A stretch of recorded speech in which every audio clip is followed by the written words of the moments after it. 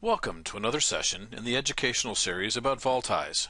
Vaultize, the enterprise platform for enabling secure file sharing, anywhere access, and mobile collaboration with end-to-end data security and flexible deployment options. Hello, my name is Gary Cook, and I am the Chief Solutions Architect for Vaultize in North America. In this session, we're going to be creating a Vaultize mobility policy. So let's log in as our admin for our AAAA.com company. Once again, there's our admin screen we'll come into. We're going to click on policies. We're going to come down here to mobility. You'll see that we already have a default policy, but we want to set one up for the AAAA.com company. We'll come out here and create a new policy. And we'll see that we have several choices. So we're going to call this AAAA mobility policy, and we're going to choose some of the items here to put into our policy. So user interaction in Vaultize mobile application. So allow users to access the mobile app. We certainly want to do that. Remember the user's password. We'll go ahead and do that because that way we can utilize the PIN number, make it easier, still have security, but make it easier for someone to log in and log out. We can allow users to upload from the camera. If we do this and they're inside the Vaultize application or container, any picture they take will actually be contained inside the container as opposed to outside in the phone's gallery or picture area, depending upon if it's an iOS or Android phone.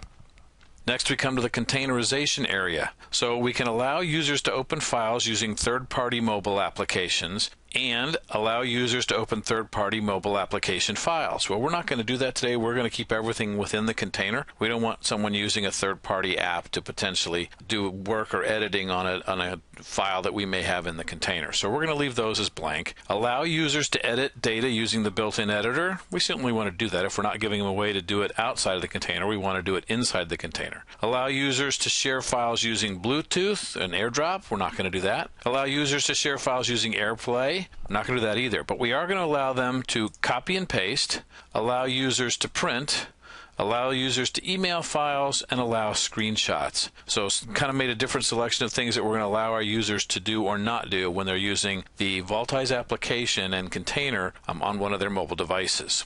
So let's go ahead and create this. We've now created that policy, but we haven't applied it to any groups or users. So we'll come out to our user section. We'll go out to users. We're going to come in here to apply policy.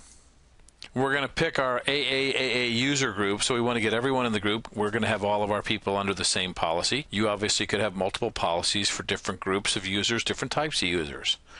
We'll go to continue. Now we're going to come down under mobility policies, and we're going to select our quadruple A mobility policy, and you can see there's the things we've allowed mobile access. We've said yes to remember the password, yes for camera allowed to upload from the camera. Those are all the pieces that we had selected earlier. We're going to go ahead and click add, and we're going to click apply. And now, all the features and functionality we just selected in that mobility policy affect every one of our 5 users here because they were all in that same user group. So in today's session, we've learned how to create a mobility policy and how to apply it to a group of users. We hope that you have found this session in the Vaultize Education Series to be informative and educational. Please visit our website at vaultize.com for more videos in the series educating you on the Vaultize platform.